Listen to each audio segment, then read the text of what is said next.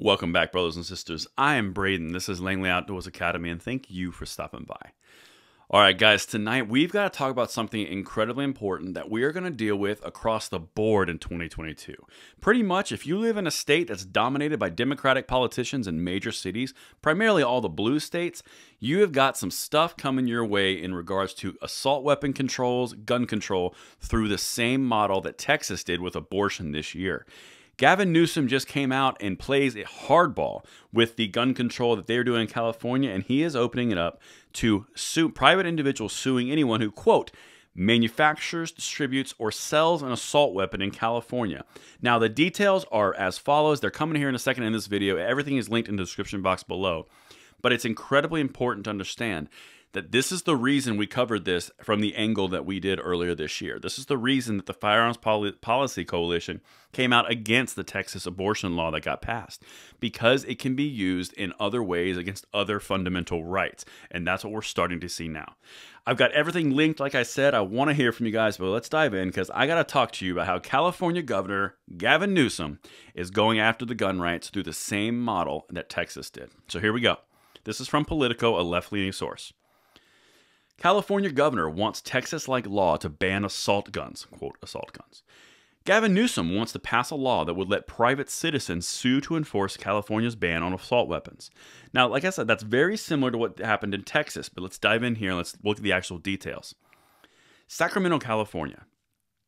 California Governor Gavin Newsom on Saturday pledged to empower private citizens to enforce a ban on the manufacture and sale of assault weapons in the state, citing the same authority claimed by conservative lawmakers in Texas to outlaw most abortions once a heartbeat is detected. Now, they're talking about the Texas abortion ban law uses private sector individuals to sue the people who would enable abortion. Okay. Meanwhile, Republican lawmakers in Texas this year passed a law banning abortions after a fetal heartbeat is detected, which normally occurs at about 6 weeks into pregnancy. The Texas law allows private citizens to enforce the ban, empowering them to sue abortion clinics and anyone else who aids and abets within the procedure. Now, that's the whole idea here. You didn't make it illegal, but you can make it impossible, right? Illegal is not the same as impossible. But let's dive in, because that's the groundwork and the foundation. But now let's look into what the actual catalyst here is that Gavin Newsom is so fired up about. Check this out, because this is directly affecting your firearm rights nationwide. Friday, the U.S. Supreme Court allowed the Texas law to remain in effect while abortion clinics sue to block it. That decision incensed Newsom, a Democrat who supports abortion rights.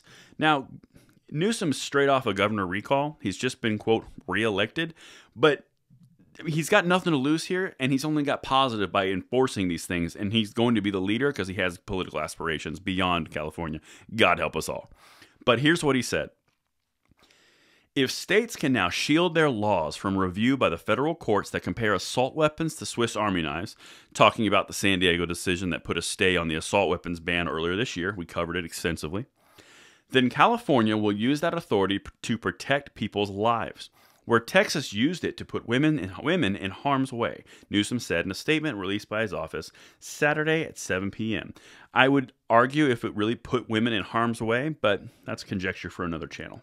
Right now, we're focusing on the two-way aspect here.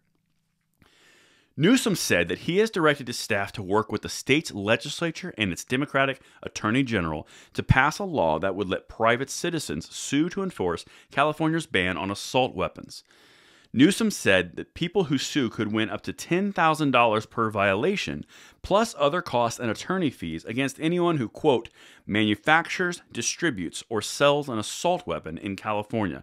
And now that right there is almost a mirror of exactly what Texas did with the abortion side of this argument. And that's where you get into a problem when you do these broad strokes that are kind of unique approaches to an aspect. It can be turned against you. It's kind of like that old saying George Washington used to say about fire is a useful servant but a dreadful master. It depends how you use the tool. You kind of see that across our nation, but let's keep going. But Newsom's Saturday night declaration is a fulfilled prophecy for some gun rights groups who had predicted progressive states would attempt to use Texas's abortion law to restrict access to guns. It's starting to happen. That's why the Firearms Policy Coalition, a nonprofit group that advocates for gun rights, filed a brief with the U.S. Supreme Court opposing the Texas law. And I did a video on just that based around this whole concept. It's going to be used in other rights, and there's almost no end once you are starting to pull on this little thread for the sweater.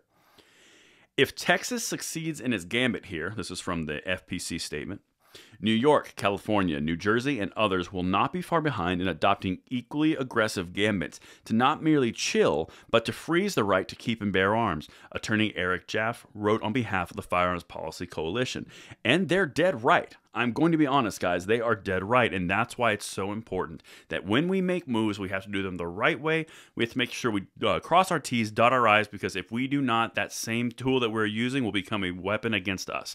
And that is what we're going to start seeing here in California, and in 2022, I bet you're going to see this in a lot of other blue states as well.